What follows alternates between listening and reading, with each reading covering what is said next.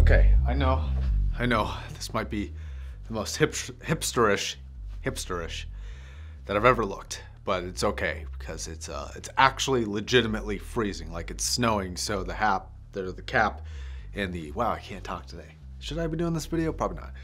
The cap and the sweater are absolutely necessary because it's very cold. All right guys, my name is Josh and I want to talk about why I have the desk and the methodology behind the desk setup that I currently have before we get into all the technical aspects behind it. So my methodology was I wanted a clean, multifunctional workspace to where I could have a great listening and working experience from everything for headphones to speakers to all the video creation that I do. So I wanted something that was aesthetically pleasing, but also sounded good. And I definitely didn't want to have strong compromises when it came to speakers. So I wanted to have them properly set up in the right area, but also look nice. Now everything top to bottom is built to be super useful and highly functional, and more importantly, adjustable and adaptable. And this covers everything that I use from the hotkeys to the position of my actual monitor and the speakers, and how I can raise my monitor or lower it depending on whether I'm listening or if I'm working. Everything is heavily curated and heavily thought through, and if you have your own setup and you have any ideas,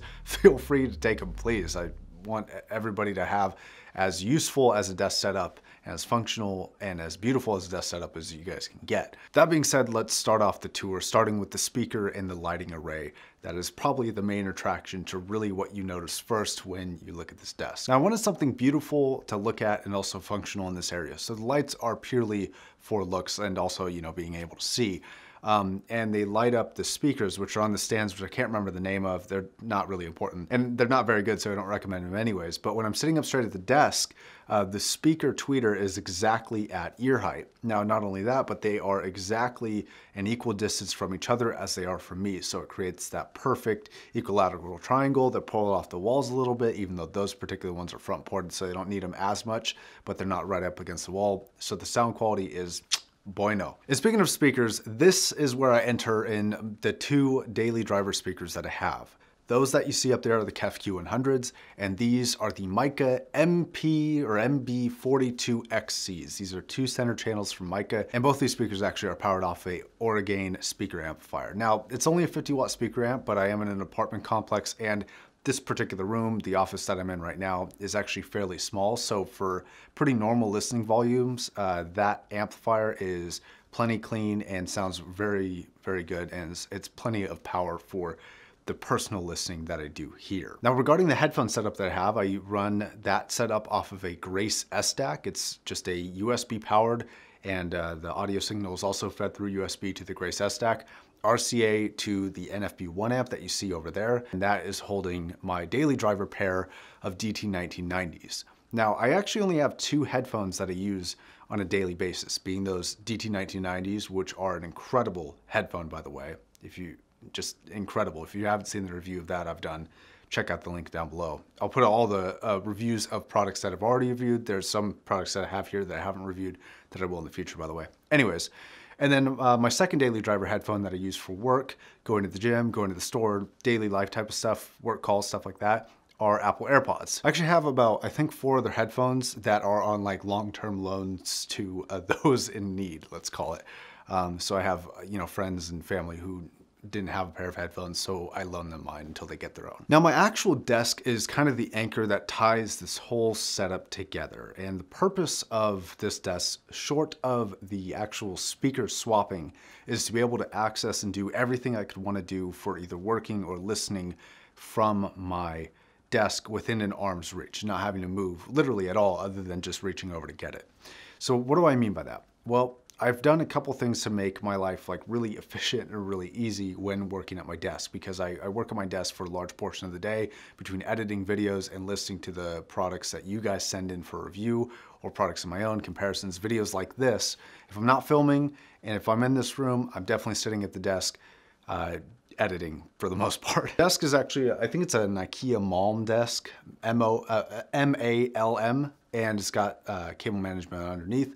I have my computer, my PC, I run Windows underneath as well. Now, actually on top of that PC and underneath the desk in between those two, I keep the Grace S-DAC. That way it's hidden because there's no buttons or anything that I have to press to make that work. So I just prefer to be tucked away, out of sight, in an area where it's not going to get damaged, nothing's going to fall in it. It also clears up some space on the desk. So that's running RCA out the back into the NFB1 amp. And to the far right, an area that I use for as kind of a multi-function area where it's available desk real estate.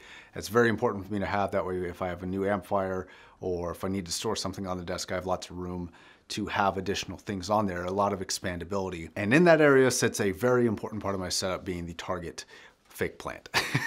Now, as far as my peripherals go, I actually use an ASIO mechanical keyboard. I plan on changing that out to a wireless one eventually. I don't know which one yet, so nobody ask. I also, on any given day, switch between a G303, a G305, and a G603. Those last two are wireless mice. I highly recommend them. I use them a lot for editing and things like that, and the G303 for gaming. Okay, and then you may have noticed the big ass monitor behind me. That's the Massdrop Vast ultra wide monitor. It's a 1440 100 hertz, absolute beast of a display for the money. It's ridiculously good for the cost that it comes in at. Not only is it great for gaming, but I use it for editing and the color accuracy really helps me. Anyways, I like that monitor a lot. Huge shout out to Massdrop for making that. It's pretty good. And something that matters to no one but me, but one of the best features of that monitor is the fact that it raises height. Now, a lot of monitors do that, but why is it important, you may be asking? Probably not asking that. Nobody's actually asking that. But whatever, let's pretend that you asked me that. And it's like, well, good sir, probably named John or something along those lines. The reason why it's great for me is because it's at the middle is basically at eye level when it's raised all the way up. So it's very healthy back posture while I'm editing or while I'm working, browsing the web or anything like that. But we all know that monitors tend to wreck center imaging when you have two pairs of speakers. This setup is no exception. It's a little bit better because the speaker is pulled away from the monitor is pulled away from the wall. But I can actually lower that monitor so that the center image is not, it's still affected a tiny bit, but not as affected as just having the monitor right in front of it. I lower it to where the top of the monitor is actually below where the center image is coming from.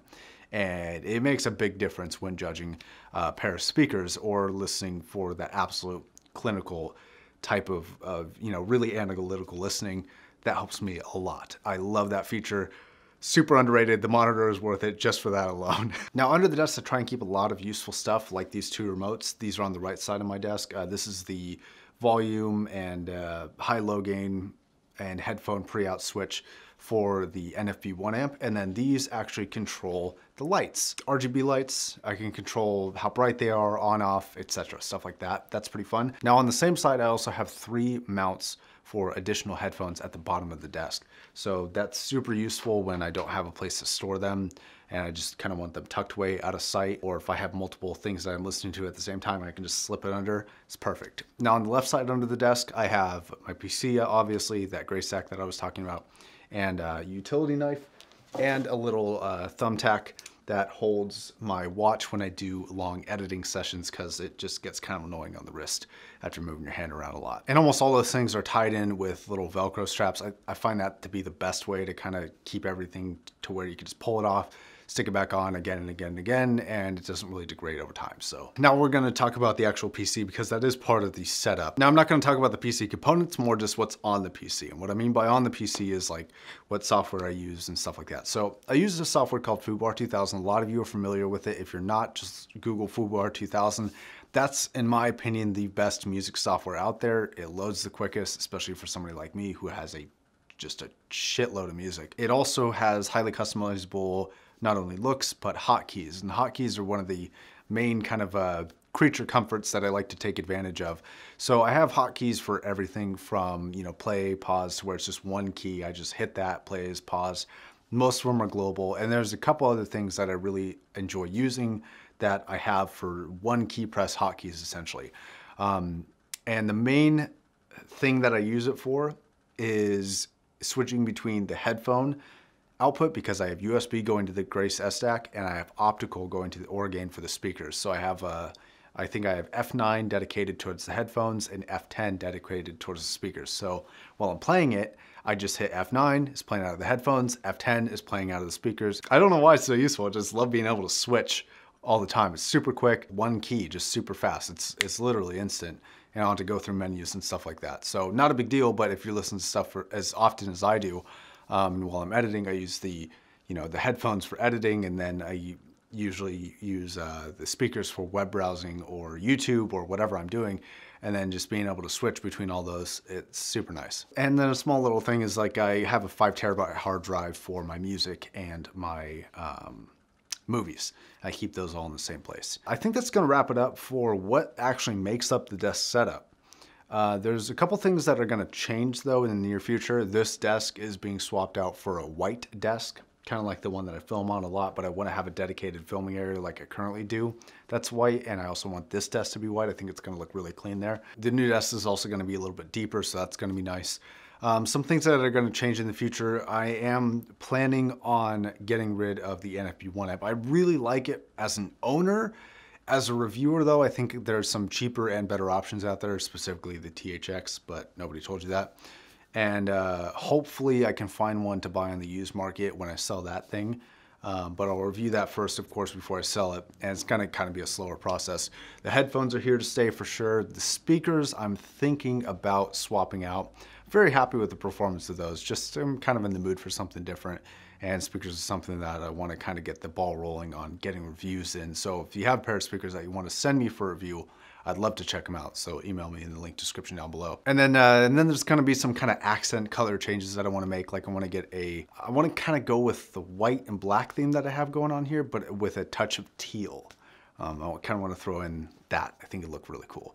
But anyways, I think that's going to wrap it up for early 2019. I'm curious what early 2020 is going to look like if we even get there, which hopefully we should. YouTube is getting kind of busy and crazy now, which is amazing. But yeah, so that's the setup for early 2019.